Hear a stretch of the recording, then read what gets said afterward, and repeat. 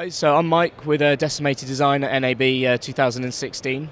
We're introducing the latest product from the Decimator MultiViewer range, the MC DMON 9S. So it takes the great functionality from the throwdown Decimator multiviewers and it puts it into an open gear card, which is something that we've been asked for a lot by a lot of integrators. So we're now using a ROS frame and a ROS backplate. It's a double space and it has 10 full-size BNCs on the back. So we've got 9 individual inputs going in and we've got a single output over SDI. As with the other multiviewers, you can have your custom layouts, you can have your overlays that you see on screen, so audio metering, safe zone graticules and UMDs. The product's coming in at around $1,000. We're waiting for the exact pricing and we expect it to ship at some point this summer, but we'll be taking back orders via Markertek as of next week.